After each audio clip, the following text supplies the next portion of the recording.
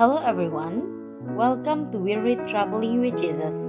Today, September 24, 2021, we enter the 24th day of the National Holy Bible Month with the theme of Jesus as a friend in our journey of life, which is the exact same theme of this channel. And we would also like to thank everyone who has supported We Read Traveling with Jesus. Today, Yulita from Jimbaran, Bali will read a book from Catholic Liturgical Calendar, and Eka Mayo from Jakarta will read a singing story. For formation teaching, it's about love and honor, read by Lara Kirk from the DOJCC Canberra, Australia. After formation teaching part, let's we pray together with Pope Francis for the recovery of the world from the COVID-19 virus. Happy listening.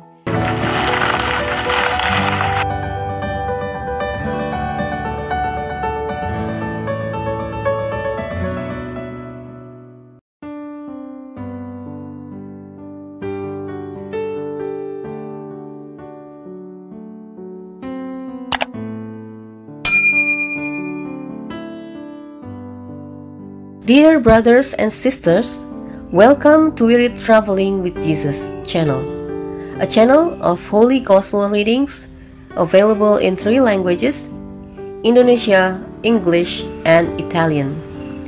Now you can access the reading in Indonesia and English separately every day, and the readings in Italian available only on Sunday. We hope you enjoy it.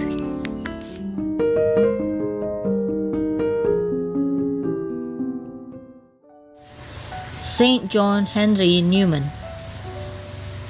John Henry Newman, the 19th century's most important English-speaking Catholic theologian, spent the first half of his life as an Anglican and the second half as a Roman Catholic. He was a priest, popular preacher, writer, and eminent theologian in both churches. Born in London, England, he studied at Oxford's Trinity College, was a tutor at Oriel College, and for 17 years was a vicar of the University Church, St. Mary the Virgin. He eventually published 8 volumes of parochial and plain sermons as well as 2 novels. His poem, Dream of Gerardus, was set to music by Sir Edward Elgar. After 1833, Newman was a prominent member of the Oxford movement, which emphasized the church debt to the church fathers and challenged any tendency to consider truth as completely subjective. Historical research made Newman suspect that the Roman Catholic Church was in close continuity with the church that Jesus established. In 1845, he was received into full communion as a Catholic. 2 years later, he was ordained a Catholic priest in Rome and joined the congregation of the Oratory, founded 3 centuries earlier by Saint Philip Neri. Returning to England, Newman founded oratory houses in Birmingham and London, and for 7 years served as a rector of the Catholic University of Ireland. Before Newman, Catholic theology tended to ignore history, preferring instead to draw deduction from first principles, much as plain geometry does. After Newman, the lived experience of believer was recognized as a key part of theological reflection. Newman eventually wrote 40 books and 21,000 letters that survive. Most famous are his book-length essay on the development of Christian doctrine, on consulting the faithful in matters of doctrine, Apologia Propheta Sua, his spiritual autobiography up to 1864, an essay on the grammar of assent. He accepted Vatican I's teaching on papal infallibility while noting its limits, which many people who favored that definition were reluctant to do. When Newman was named a cardinal in 1879, he took as his motto, Cor ad cor loquitur, heart speaks to heart. He was buried in Ratnal 11 years later. After his grave was exhumed in 2008, a new tomb was prepared at the Oratory Church in Birmingham. 3 years later, after Newman died, a Newman Club for Catholic students began at the University of Pennsylvania in Philadelphia. In time, his name was linked to ministry centers at many public and private colleges and universities in the United States. In 2010, Pope Benedict XVI beatified Newman in London. Benedict noted Newman's emphasis on the vital place of revealed religion in civilized society, but also praised his pastoral zeal for the sick, the poor, the bereaved, and those in prison. Pope Francis canonized Newman in October 2019. St. John Henry Newman's liturgical feast is celebrated on October 9th. Reflection: John Henry Newman has been called the absent father of Vatican II. Because his writings on conscience, religious liberty, scripture, the vocation of lay people, the relation of church and state, and other topics were extremely influential in the shaping of the Council's document. Although Newman was not always understood or appreciated, he steadfastly preached the good news by word and example. The story is taken from franciscanmedia.org.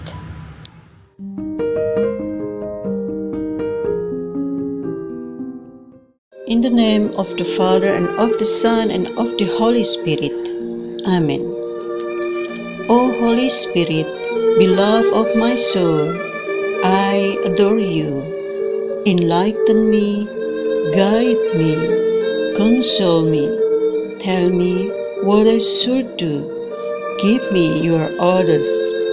I submit myself to all that you desire of me, and to accept all that you permit to happen to me. Let me only know your will. Amen.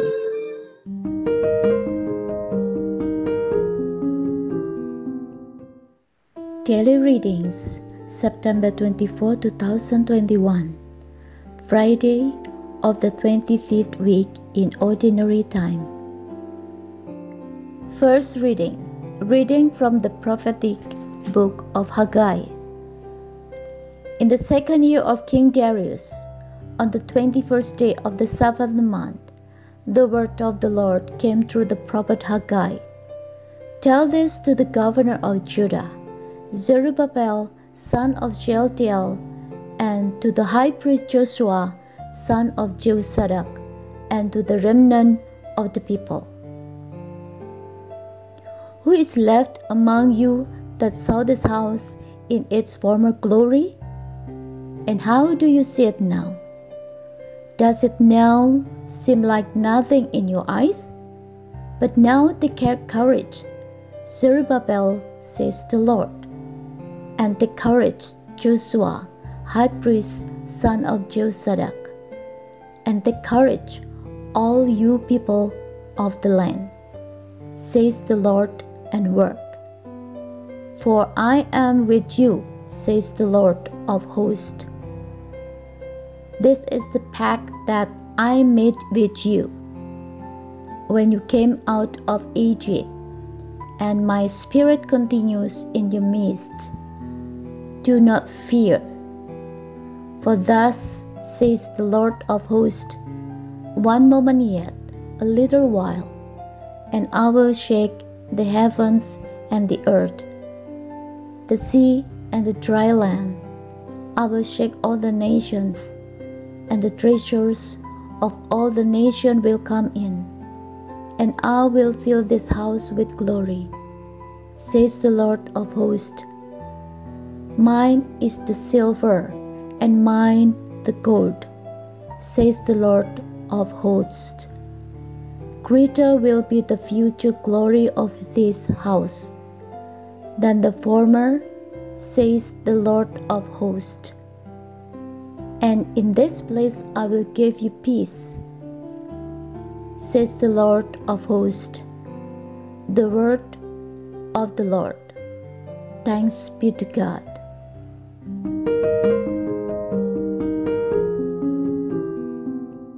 Responsorial Psalm. Hope in God. I will praise Him, my Savior and my God. Do me justice, O God, and fight my fight against a faithless people. From the deceitful and impious man rescue me. Responsorial Psalm. Hope in God. I will praise Him, my Savior and my God. For you, O God, are my strength. Why do you keep me so far away? Why must I go about in mourning, with the enemy oppressing me? Responsorial Psalm. Hope in God. I will praise Him, my Savior and my God. Send forth your light and your fidelity. They shall lead me on, and bring me to your holy mountain, to the dwelling place. Responsorial Psalm. Hope in God. I will praise Him, my Savior and my God. Then will I go into the altar of God, the God of my gladness and joy. Then will I give you thanks upon the harp, O God, my God. Responsorial Psalm. Hope in God. I will praise Him, my Savior and my God.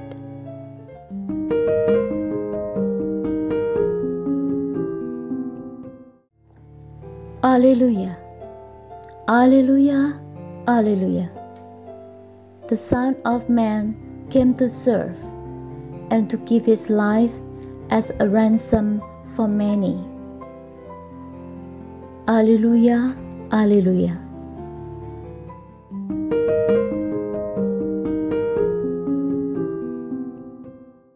Gospel.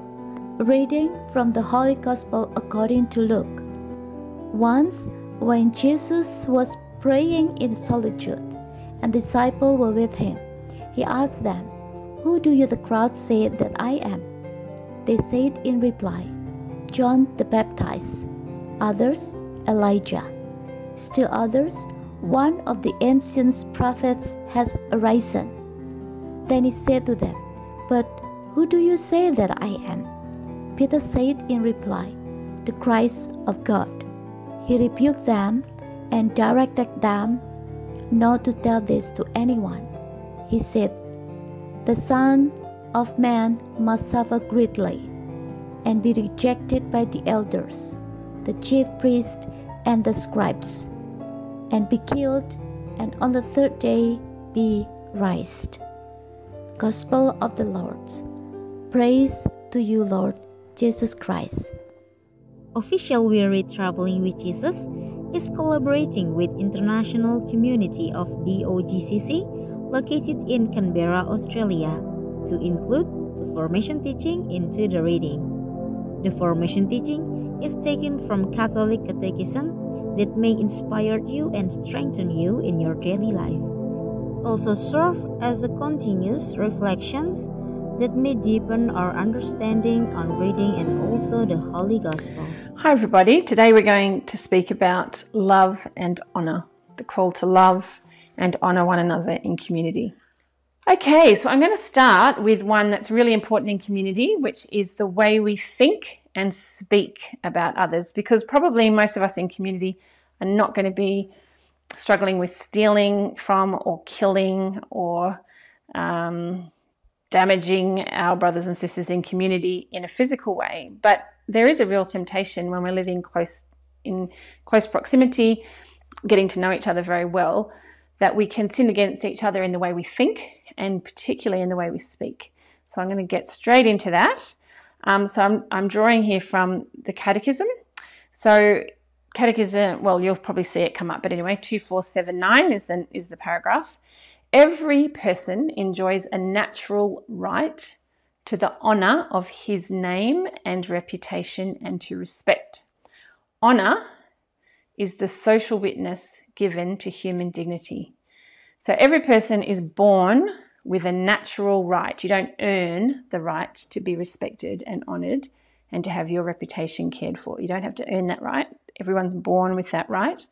And the way we witness to the dignity of each human being is by upholding their honour, upholding their good name, their good reputation. And so in paragraph 2477, there's 3 ways that we can sin against the honour of another person, which is their birthright. So one is by making rash judgments against them, by tacitly assuming as true a moral fault in our neighbour without really sufficient foundation. So we just suspect bad motives from that person and we judge them according to what we suspect is motivating them. And let's face it, husbands and wives do that pretty regularly. Siblings do that. People in household together who are getting cranky with each other can fall into, oh, I know what you're about. I know what's going on there. You're like this. You're thinking that. So making rash judgments. And we actually don't have a right to do that. We don't have a right to decide what another person's motivation is. We can say, hey, when you do that, that really affects me negatively. But we can't go that step further and say, you do that because you think you're better than me. That's taking a godlike position, and we're making a judgment that of another person's character and motivations that we actually don't have a right to make.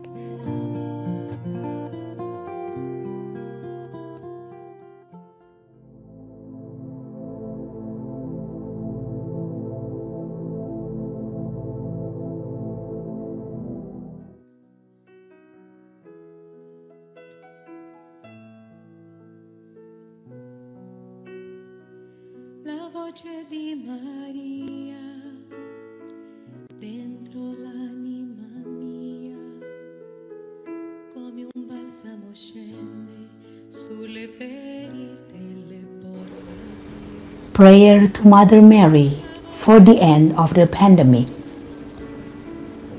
We fly to your protection, O Holy Mother of God, in the present tragic situation, when the whole world is prey to suffering and anxiety. We fly to you, Mother of God, and our Mother, and seek refuge under your protection. Virgin Mary, turn your merciful eyes towards us amid this coronavirus pandemic.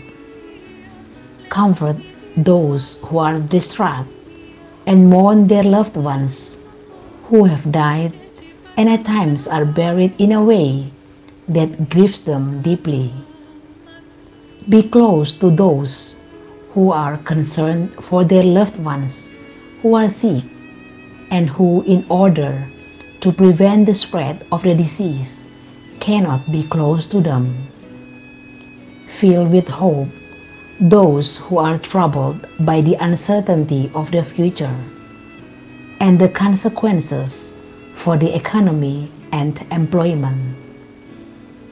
Mother of God and our Mother, pray for us to God, the Father of mercies, that this great suffering may end, and that hope and peace may dawn anew. Plead with your divine Son, as you did at Cana, so that the families of the sick and the victims be comforted, and their hearts be open to confidence and trust. In the present tragic situation, when the whole world is prey to suffering and anxiety, we fly to you, Mother of God and our Mother, and seek refuge under your protection. Protect those doctors, nurses, health workers, and volunteers who are on the front line of this emergency and are risking their lives to save others. Support their heroic effort and grant them strength, generosity, and continued health. Be close to those who assist the sick night and day, and to priests who, in their pastoral concern and fidelity to the gospel, are trying to help and support everyone. Blessed Virgin, illumine the minds of men and women engaged in scientific research, that they may find effective solutions to overcome this virus. Support national leaders that with wisdom, solicitude, and generosity, they may come to the aid of those lacking the basic necessities of life, and may devise social and economic solutions inspired by farsightedness and solidarity. Virgin Mary, turn your merciful eyes towards us amid this coronavirus pandemic. Comfort those who are distraught and mourn their loved ones who have died.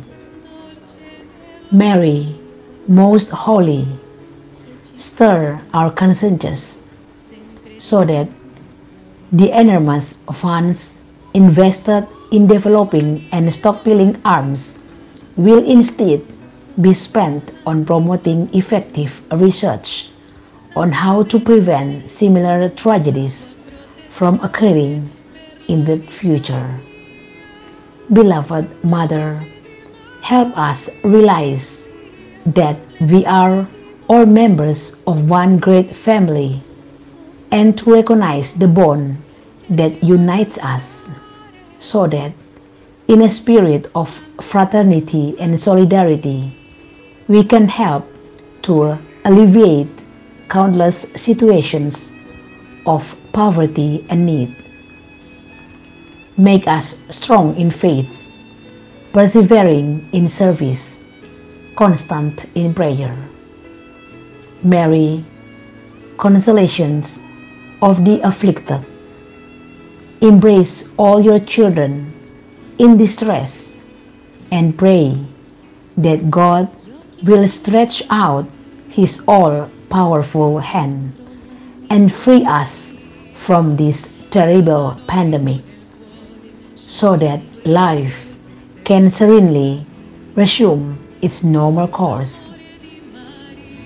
To you, who shine on our journey as a sign of salvation and hope, do we entrust ourselves. O clement, O loving, O sweet Virgin Mary. Amen.